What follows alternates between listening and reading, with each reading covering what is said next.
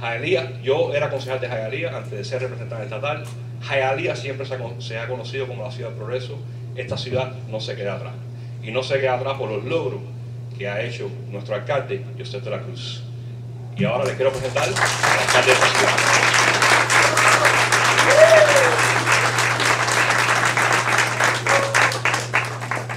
I need a copy of the tape to show my wife. All kidding aside, thank you so very much for giving me this great recognition. I feel truly proud to be here today. But I always realize that the real heroes and leaders of our community are the residents of our community. People who live paycheck to paycheck, but find a way to survive. A lot of you that are here and sometimes have to work 12-hour days, but find the time to be here. People like Italia, Maria, Jesus, who are the real heroes of our community, who were the first wave of immigrants who paved the way for people like Katie and people like myself to get to accomplish the things we've been able to accomplish. And the one thing my parents always taught me is that being successful is not how much money you make, or what title you have, what connections you have, but giving 100% to anything you do in life. And that has always been my philosophy. And I remember a few years back when I finished law school, after going to school for 32 years, I have been married to my wife. I'm still married to my first wife, still married to her, for 12 years. I finished law school, and I remember telling my wife that I was thinking of going to med school, and she almost killed me. Because I have been going to school for 32 years, and I didn't get to spend that much time with her. But I've always felt that my parents left their families behind in Cuba and came to this country to give me the opportunity they didn't have. And I feel like this country, this nation, which by the way I feel is the greatest nation in the world, the best country in the universe, is the best country and the best nation in the universe because of people like you, not people like me. I'm fortunate enough to be mayor of the city, and I was fortunate enough to go to law school, but I couldn't do it without the help of my parents. I couldn't do it without the help of people like Maria, Italia, Jesus, who were the first immigrants that came to this country, didn't know English. Most people here were American, were not Hispanic, and they paved the way for people like us. And I'm always extremely proud when I come to events like this, and I always feel a little bit ashamed to be up here and get that award because I don't feel I deserve it. I feel like I'm just a product of the older generation. I'm a product of my parents, and those are the people that really deserve it. You are the people that really deserve it. The staff that works here, who knows that working here is more than just a job, who knows that they have a real impact in the daily lives of the people that live here because they live here, of the daughters and sons and grandchildren who come here to make sure that their parents, their grandparents don't feel alone and don't feel lonely. Those are the true heroes. Those are the real heroes. But I am extremely grateful and honored, and I now belong to the Hall of Fame Cafe of Waterford, but Waterford belongs to the Hall of Fame of Hialeah Gardens. And I would like in the next council meeting to recognize Waterford and to name a day in our city as the Waterford Day in the city of Hialeah Gardens.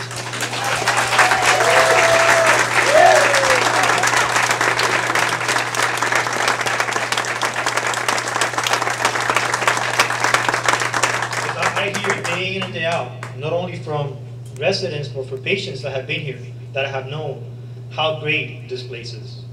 Not only the food, I hear you have great food, and the one thing I realized by looking at those pictures is how much weight I gained since I got elected. And it's just also the level of service you get here, and the level of care you get from the staff and the owners and the CEOs and the people that are responsible to make the operations of Waterford on a daily basis happen. And I want to thank you for that, because you make my city proud. You make me proud. Anytime I go anywhere as a city of Hialeah Gardens and I hear good things about places in my city, it makes me proud. That's why I became mayor. And I went to law school after becoming mayor and became an attorney because I wanted to make sure that I was in politics for the right reasons, because I like it. In order to be an elected official, because I don't consider myself a politician, I consider myself an elected official, you have to like what you're doing. There's not a lot of money in politics, believe it or not, if you're doing things right, and it's a lot of work, so you have to like it. The day that people don't want me in this city, the day that I don't like being a mayor anymore, I can always go and practice as an attorney. And that's why I became an attorney, because I wanted to be here for the right reasons. Not for the money, not for the title, and not for the connections. And it's funny how to be a doctor, and I know we have a doctor in the house, you have to go to med school. To be an attorney, you have to go to law school. But to be a mayor, you don't have to go to school. And I find that a little ironic. I think every mayor should go to common sense classes, because that's all it takes to be a mayor. To have common sense and life experiences, and to realize that the maintenance worker is just as important as the mayor, that the police officers are just as important as the mayor, that you, our residents, are just as important as the mayor. And I think that is the main requirement you need to have to be mayor and be an elected official. And I want to say a few words in Spanish. I know some of you don't. I see you looking at me with a blind look in your face. You probably don't speak English.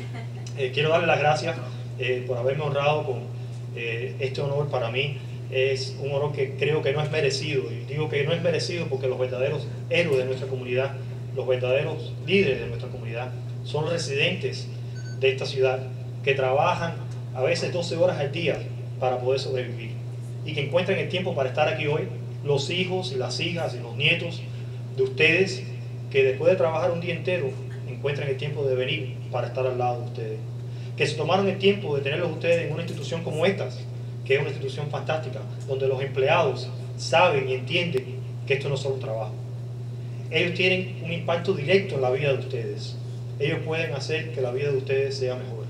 Y yo creo que ellos son los verdaderos héroes de nuestra comunidad. Personas como María, Italia, Jesús, que por cierto me dijeron que amó el puente de Armendáriz.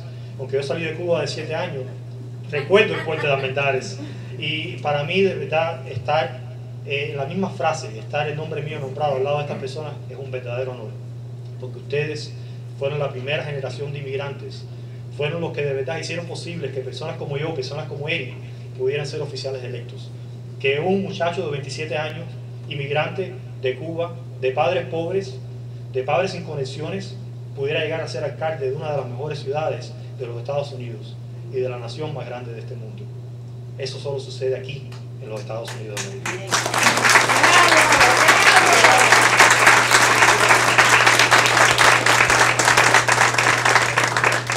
Y para terminar, porque quiero ser breve, aunque para que un político sea breve es bastante difícil, pero voy a ser breve porque tengo otra función a las 7 y quisiera quedarme con ustedes, pero tengo que ir a otra función desgraciadamente y no puedo quedarme más rato a comer, aunque quisiera poder hacerlo. Quiero decirles que aunque yo hoy me he hecho miembro del Hall de la Fama de Waterford, el Waterford va a ser miembro del Hall de la Fama de la ciudad de Hialeah Gardens, porque en la próxima reunión del Consejo de la Ciudad Municipal vamos a nombrar un día de nuestra ciudad como el día de Waterford en la ciudad de Hialeah Gardens.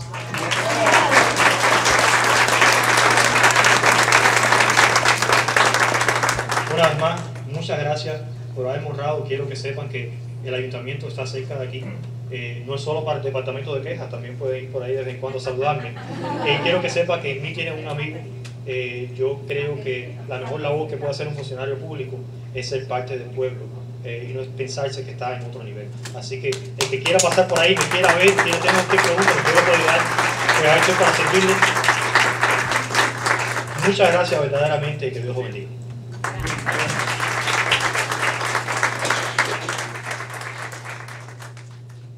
Esta foto cuando tenía 27 años, por cierto. Honorable Mayor Yioset de la Cruz, we induct you to the Hall of Fame, and you deserve it, sir. Thank you.